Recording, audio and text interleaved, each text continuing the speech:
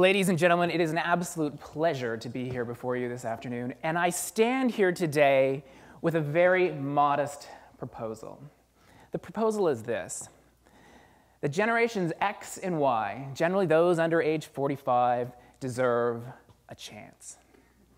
A chance to deal with lower wages and higher costs of living today without compromising either the families they have now or the families they may one day want. Now, you might be thinking, in a country like Canada, surely that chance is far more common than I'm suggesting. For one, our economy has more than doubled in size since 1976. And when you control for population growth, we now produce an extra 35 grand per household on average. But that average increase in prosperity is simply not trickling down to younger generations today. If you take the typical 25 to 34-year-old working full-time, her or his wages are down several dollars an hour, even though sure, he is twice as likely to have post-secondary certificate of some sort compared to the past. And because so many more people are getting post-secondary today, they're starting out with larger student debts than ever before, in part because tuition is also higher than it was in the past. And with jobs that pay lower wages, often few if any pensions, with larger student debts, young people are starting out having to pay housing prices that have nearly doubled. Yes, the very housing prices that have gone up so much over recent decades, which are driving up the wealth of the typical 55 to 64-year-old in this country, literally nearly tripling it over a generation compared to the same age group in the past, is precisely the same housing trend which is crushing the dreams of home ownership for far more younger people today than ever before, and making it far more challenging for young people to get a financial foothold. Think about it. Back in 1976, it took the typical 25 to 34-year-old 5 years of full-time work to save a 20% down payment on a home in an average school district. Across the country, it now takes 10 years. In our beautiful province of British Columbia, it takes 15 years.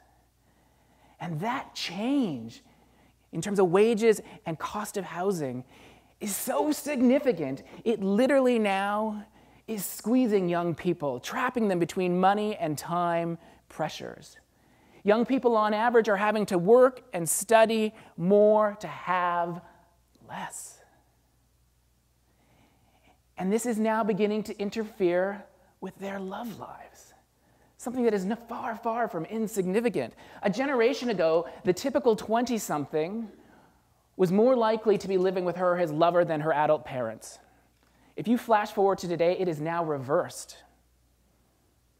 People are far more likely to be living as 20-somethings with their adult parents. This isn't great for the love lives of younger people. It's not great, if you believe the Cialis commercials, for the love lives of their near-retiring parents. And without doubt, when you are nearing retirement and thinking about how you're going to stretch your own income into your years as a senior, and suddenly you have an adult child at home, that's putting new pressure on retiring. So we see more and more across generations in this country that people are starting to recognize that generations X and Y can't work their way out of this time and money squeeze without giving up something very fundamental. Either you have young couples coping with lower incomes by devoting more and more adult time to the labor market, shifting from 40 to more like 80 hours a week to make household incomes that are going nowhere, simply running faster to stay on the same spot. And in the process, they're postponing and in some instances abandoning altogether starting the family they might otherwise have wanted. Or they start that family, but erode the strategy of more work to fend off lower wages and higher costs of living. For even when people take advantage of our parental leave system to share a year at home with a new baby, the typical young couple will forego about 15 grand from their after-tax income. 15 grand is the equivalent of another mortgage on top of already higher housing prices.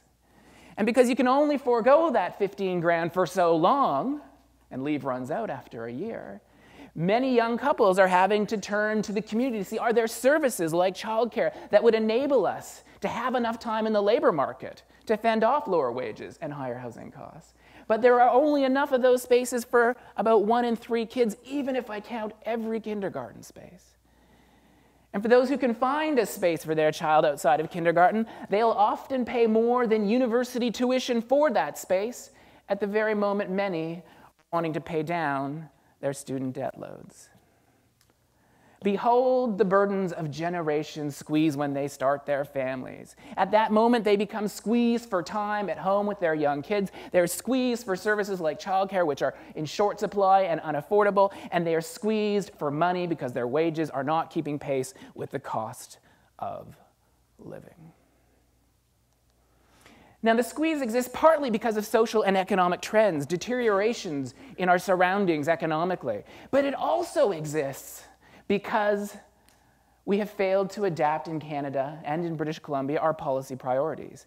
Did you know governments across this country spend just as much subsidizing livestock and agriculture as we do subsidizing young parents to spend time at home with a new baby and childcare and early education?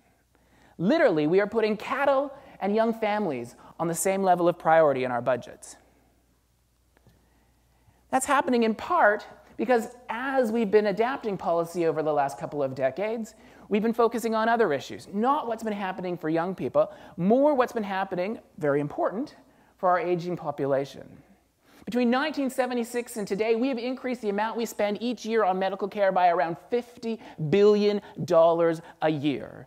We've increased what we spend on public pensions by around $30 billion a year. These things are important. Meet my mother, Sue Kershaw, who for many years made many sacrifices on my behalf, and you better believe I want her to have a healthy, secure retirement.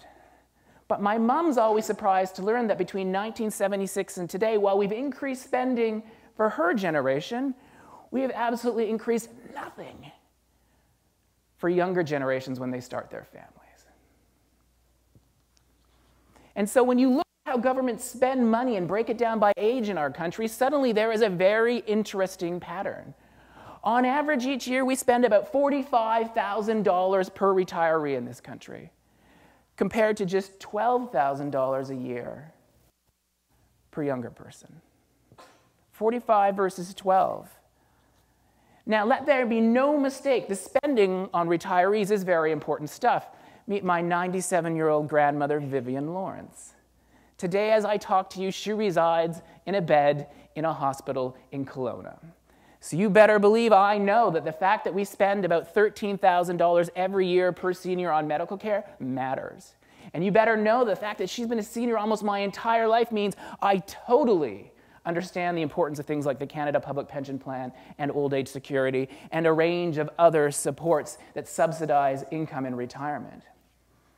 But what's so interesting to me is how, when you add up every last dollar we spend on younger people, for school, post-secondary, the medical care on which they depend, every support for families that I can think of, and a bunch of other things, it still doesn't even add up to what we spend each year on medical care alone per retiree. The reality is, if you were under 45 and you're looking at that $45,000 versus $12,000 expenditure, it doesn't look like it's a good deal. Despite all the additional prosperity we witness in Canada today compared to the past, despite being a country who with our natural resources are the envy of so many other countries, the expenditures on younger people look a wee bit scant, at the very least, out of balance. And so long as those expenditures remain out of balance, we are leaving starting a family for young people today unaffordable by the standards we had hoped would become the norm a generation ago. And when you look at the first letter in family, and then the first letter in unaffordable, that FU is a far greater slap in the face to entire generations in their prime childbearing years than any four-letter slur. Fortunately, we can change this. Thank you very much. We can change this. We can build a better generational deal that gives all generations a chance. And the secret is we must adapt public policy today for Generation Squeeze in the same way that we have done and continue to do for retirees. There are a range of ways that we could do this. Let me give you a couple of examples. First, if we think it's a problem that today many young families struggle for parents to share a year at home with a new baby, when a generation ago it was common for families to afford to have a parent remain home for several years, then let's make our leave system more generous. Let's make it include those who are self-employed. Let's lengthen it so that we can integrate dads more in the leave program without interfering with women's breastfeeding, because men can never do that. Simultaneously, if we are worried that there's a shortage of childcare services or that they cost more than university tuition, well, let's build more and invest in them to bring the cost down to, say, no more than $10 a day. And if we were to do those two things, we could save the typical young family today around $50,000 before their kids reach the age of 6. Not only then are we reducing their time and service squeeze, we are going directly at their income squeeze, and by saving them $50,000, we then ensure that they can achieve better work-life balance for the rest of their kids' lives. We can without doubt make it feasible to pay off the average student loan and reduce by years the time it takes to save for a down payment or later pay that mortgage off. And we certainly can let that money ride over time at even modest interest rates and make a major contribution to the savings for retirement that young people are disproportionately struggling with now because jobs so rarely have defined benefit pensions. You might be thinking, but how? How can we go about doing that? Surely that's going to be so expensive. Did you know? It would only take narrowing the gap in our spending between generations a wee little bit. It would take shifting it from about $12,000 per Canadian under age 45 to closer to $13,000. Did you see it? It's so small. And yet that small change in the environment of younger generations can make a massive difference. Literally, the difference between having to cling on to get by or getting a financial foothold so you can climb to further success.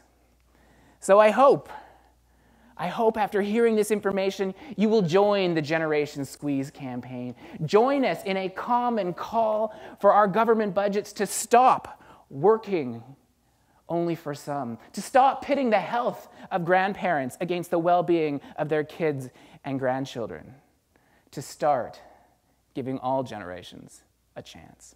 Thank you very much.